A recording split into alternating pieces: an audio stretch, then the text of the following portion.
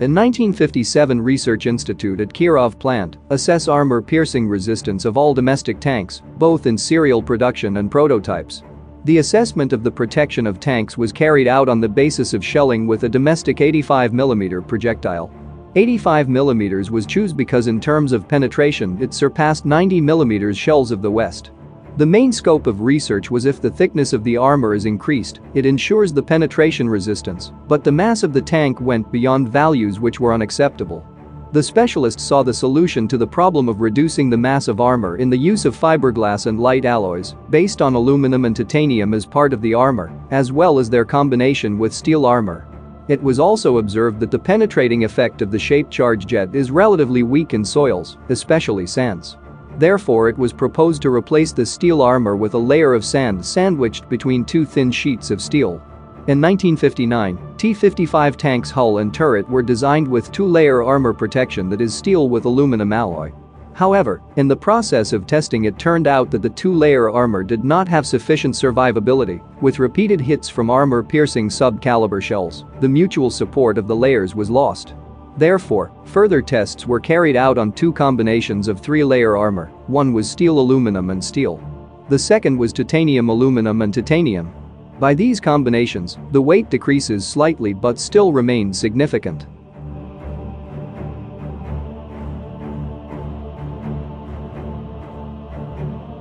T-64 became the first serial tank in the world with a fundamentally new type of protection, adequate to new means of destruction. Before the appearance of the Object 432 tank, all armored vehicles had monolithic armor. The serial-produced tanks have a cast turret consisting of a steel armor base with an aluminum jacket poured after casting and outer steel aluminum armor. The total thickness of the turret is 500 mm and provides protection of 460 mm against heat rounds. The turret offers 1 ton of weight saving over an all-steel turret of equal durability. Later appearance of flaws on those turrets led to the development of turrets with steel inserts, and finally, turret with ultraphoric inserts was used on serial models, providing the same durability with a smaller size. On T-64B tanks, steels made by electroslag remelting were used, which are 10 to 15% more in equivalent thickness than steels of increased hardness.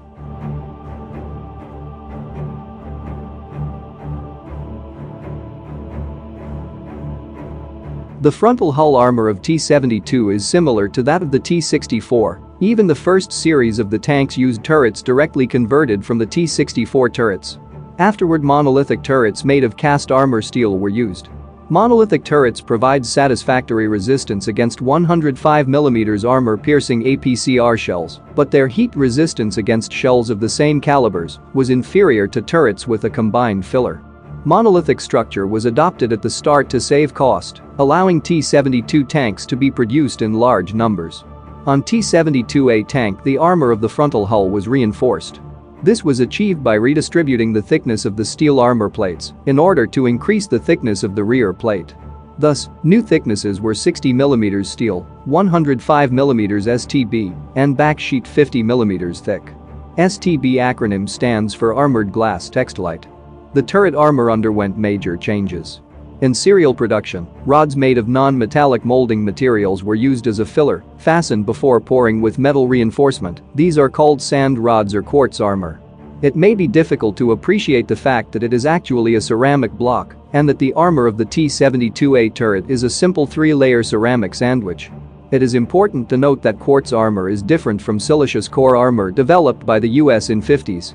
T-72B armor is non-energetic reactive armor, which represents a significant advancement in Soviet armor protection. In the front part of the turret, there are 2 cavities located at an angle of 55 degrees to the axis of the main gun.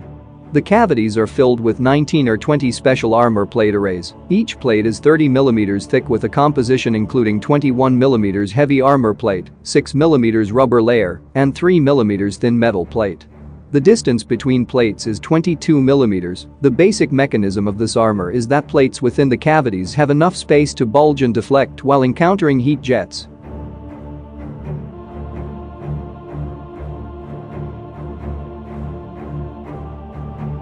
The armor of T-80U implements the method of so-called semi-active protection systems, in which the energy of the weapon itself is used for protection. The main armor consists of cellular cast blocks, having polymer filled with steel inserts. On the outer surface of the turret's forehead, one-piece V-shaped contact 5 explosive reactive armor blocks are installed. Earlier variants are equipped with contact 1 NERA modules. When heat jet enters and reaches the rear surface of the armor, the elements of the armor under the action of the shock wave begin to move in the direction of the jet movement, further dissipating the energy of molten mass. In this way, the energy of jet will be spent on the destruction of the jet itself. New variants of T-80U have welded turret base with cast turret with cellular cast blocks filled with polymer.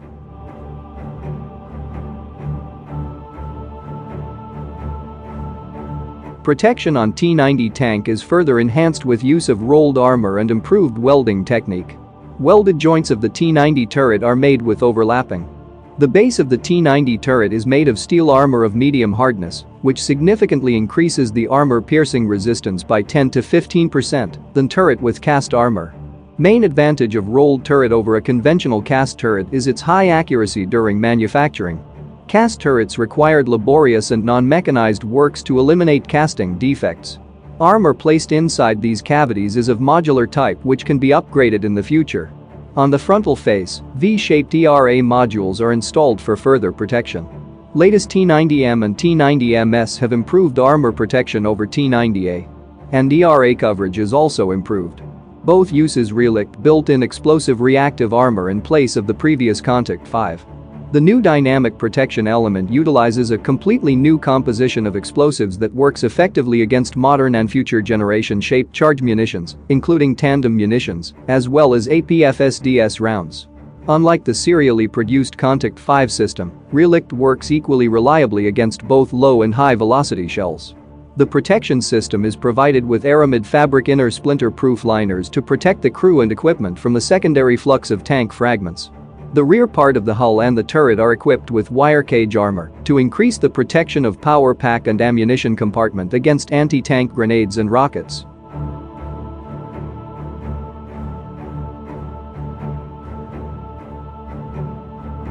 On T-14 Armata, new design approach is adopted rather than conventional. There is an internal armored capsule for crew protection and an unmanned turret. Both the chassis and the turret are equipped with the Malachite dual explosive reactive armor system on the front, sides, and top.